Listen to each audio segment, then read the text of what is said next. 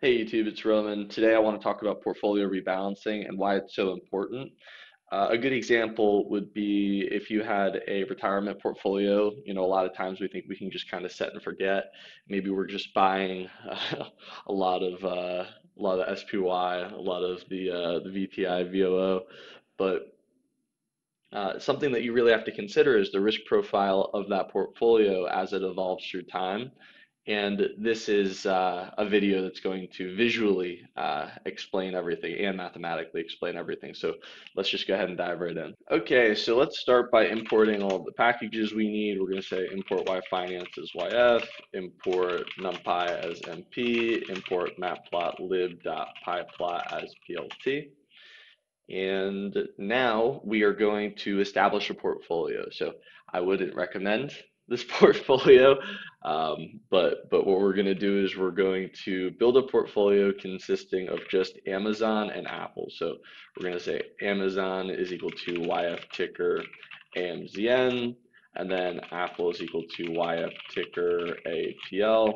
And then we are going to go ahead and get the historic close and return for Amazon and Apple. So I'm going to say AMZN close is equal to AMZN.history start. We're going to go back to 2020. And we're going to do the same thing for Apple. Start going back to 2020. Okay, cool. Now we're going to need to get the returns. So I'm just going to take this and I'm going to say percent change. And then I'm going to get everything from the second row onward because, the first row doesn't have something to compare the previous day to because we're going to January 1st, 2020. We don't have that day before. So it's going to be an NA value. So we're just going to do percent change one going forward, and then these are going to be the returns. Okay, cool.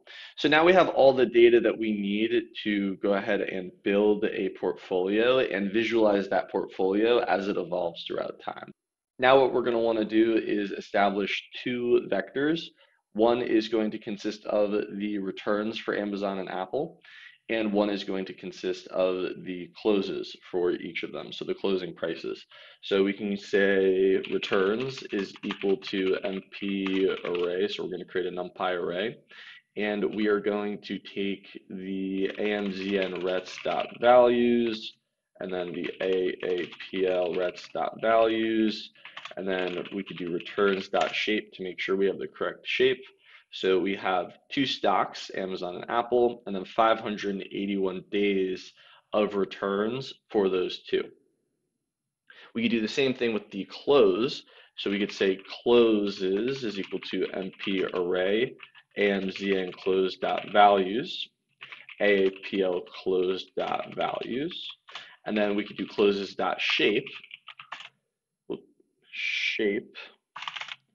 and we have two stocks and 582 days of closing prices. Obviously, we lose that first day of returns, but nevertheless, this is sufficient for what we're trying to do. Time to actually build this portfolio now. So we can say p-val is equal to 10,000. So not the statistical p-val, but our portfolio value. And then we can say our weight in Amazon is equal to 50%, and then our weight in Apple is also going to be equal to 50%.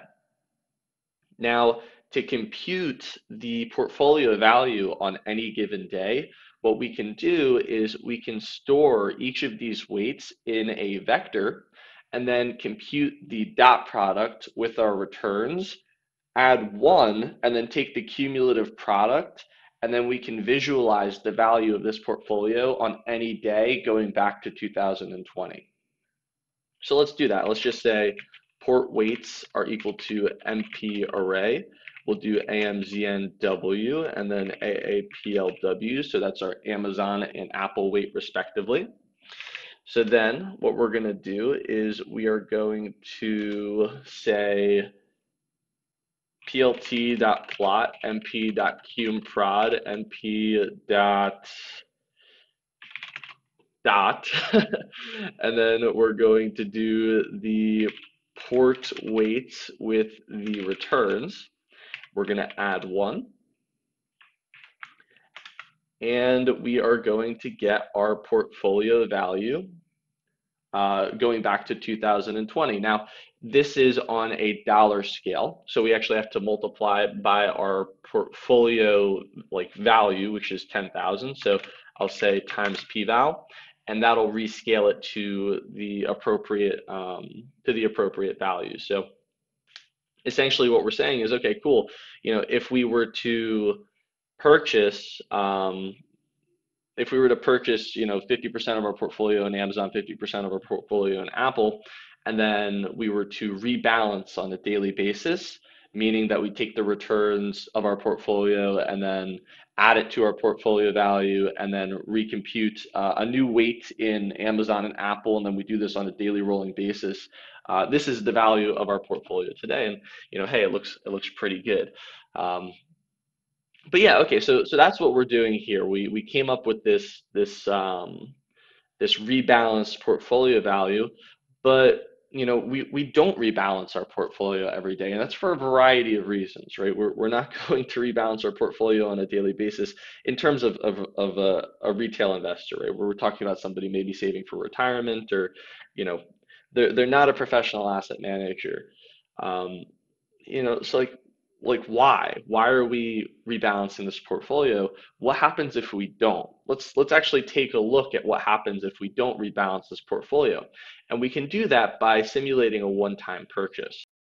So for this one-time purchase, we're just going to assume that we can have fractional shares, because that's what we did in our previous portfolio here with continuous daily rebalancing. Um, so let's go ahead and do this. What is this going to look like? Well, we're going to have to purchase 50% of our portfolio in Amazon, 50% of our portfolio in Apple. To do that, we can just say AMZN shares is equal to 5,000. So our portfolio value, 10,000, times the 50% weight, divided by AMZN close dot values 0, so that first value in January 2020, and then we are going to be able to get the portfolio value every single day up until this current point in time. So we're going to do the same thing for Apple, 5,000 divided by a PL close dot values 0. We can get the value of this portfolio over time by taking the dot product of a vector containing these shares for a one-time purchase with the series of prices for those two stocks. So we can say port shares is equal to NP array, and we can take our Amazon shares and our Apple shares and put them right into that vector. And then now we can just do the dot product as before, but instead in the return space, we're going to be operating in the price space. So I can say plt.plot np dot, we're going to do our port shares and then our closes. And then that's going to be it. That's how we can visualize this portfolio. Now I also want to add the original portfolio so we can visualize both of them on the same chart. Then I'm going to add a legend so that we can discern the difference between the two. So one is rebalanced and then one is a one-time purchase. Let's check out these two portfolios as they compare to one another. Now, if you take a look on a surface level, you'll see these two lines look very similar, right? We have our blue rebalance line and then our orange one-time purchase line, each representing one portfolio, one where we rebalance daily, one where we just purchase, set and forget January 1st, 2020. Why is this significant? Well, you may be looking at this and say, hey, Roman, like this isn't significant. Like these two lines are so close together, who cares? Well, fair enough, but keep in mind, we only have two assets in this portfolio, and these lines have deviations from one another. Now, I'm not saying you should go out of your way and rebalance your portfolio continuously, daily, whatever, but what I am saying is we need to consider the implications of not rebalancing. And what is that? Well, what is the space between these two lines? What does that represent? And what we should care about is that space represents a divergence from the target weight of our portfolio for each asset in our portfolio, meaning the space between those two lines represents a divergence from a 50% weight in Apple, 50% weight in Amazon. What does this mean for us? Well, the entire risk profile of our portfolio changes. Now, this is important because this is a 2-year period. This is, 2022 today, going back to 2020. This is a 2-year period, and our risk profile changes dramatically. And I'll show you in a moment quantitatively how much it changed by if we just did a one-time purchase. But what about a 30-year portfolio? What about a 60-year portfolio? And more importantly, what about the risk profile of those portfolios? If we purchased, maybe 100,000 units of X, Y, and Z, maybe you have even more than two or three indexes. Maybe you have like several facets of the portfolio. Maybe you have medium long-term bonds. Maybe you have commodity indices. Who knows? Who knows what your portfolio consists of, right? But that retirement portfolio is going to be subject to having these deviations from the initial targets. And that's exactly what I'm trying to illustrate here. That is exactly what I'm trying to highlight, and why portfolio rebalancing is so important on, say, like even a monthly basis, because your exposure to a particular asset in your portfolio with a one-time purchase could triple, quadruple. If you're in tech, who knows how high that could go. But you need to consider the exposure to each individual asset as it pertains to your initial expectation of target weights, of your assets in that portfolio. All right, what the heck am I talking about? Quantitatively, let's go ahead and take a look. So we're going to assign that one-time purchase series, that portfolio value, the orange series, to a variable. So we're going to say one time is equal to MP dot port shares and then the closes. Okay, so we can take a look at the latest value of that portfolio by saying one time minus one. We get 18,552, so that's that point right there. We can also, because we have a fixed amount of stake in Apple and Amazon, compute that portfolio value by saying new p-val is equal to the last price of Amazon, which is going to be closes 0 minus 1, times the share that we have in Amazon, plus closes 1, so that's going to be the latest price in Apple, times APL share. So those are our fixed weights in Amazon and Apple as computed up here. And we are going to be taking the latest price for Apple and the latest price for Amazon, multiplying each of those by their respective weights and then summing them. So we should get the exact same value as the one-time portfolio series that we have right there. And we do, and this is by construction, right? So this is just the dot product way of doing things. This is the matrix way of doing things. This is the essentially by hand way of doing things. So you could look at this as the last entry in this vector, this one-time vector. Okay, cool. So now that we have these two values, we can go ahead and take a look at the percentage weight that we have in both Amazon and Apple at this point, at this latest point in time. To do that, what I'm going to do is I'm going to take the stake in Amazon, for example, and I'm going to divide it by the new value of our portfolio. And if you take a look, we have 40% of our portfolio in Amazon.